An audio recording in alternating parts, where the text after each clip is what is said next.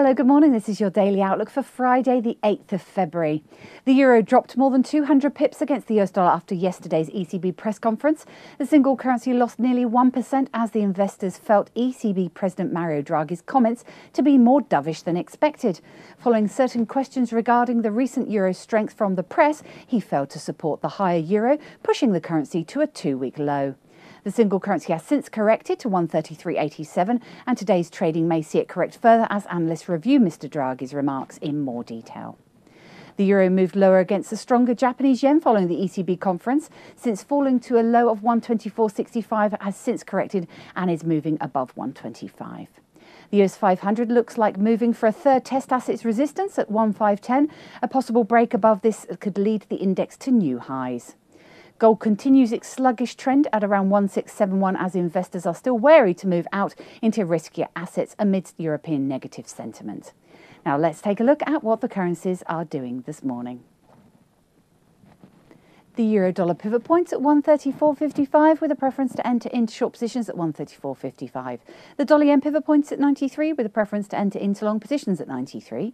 The Aussie-dollar pivot points at 103.55 with a preference to enter in short positions at 103.55.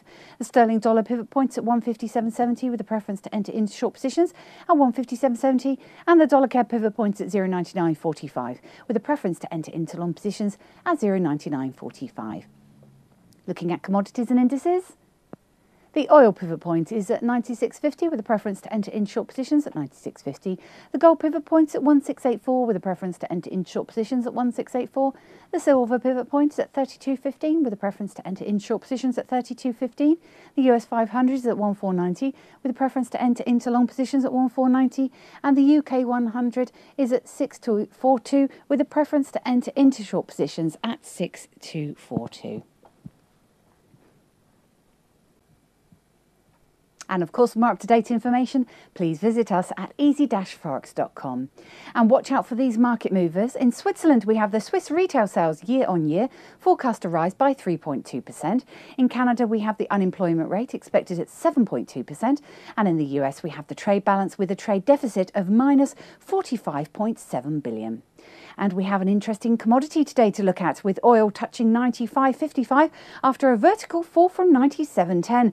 The energy moved lower after weaker than expected economic sentiment from Europe coming from the ECB press conference, as a weaker European economy would have lower energy needs until well into 2013.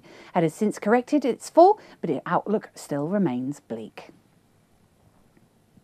Thank you for tuning in to our Daily Outlook. We look forward to seeing you again next week. I'm Emma and Joe from the Easy Forex Dealing Room. Have a great weekend.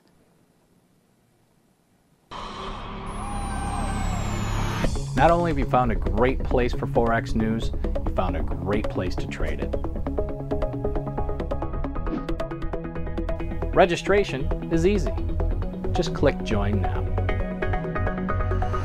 Membership has its unique benefits, such as the freeze rate, the trade simulator, the inside viewer, and personal dealers. Your personal account manager waiting for you now.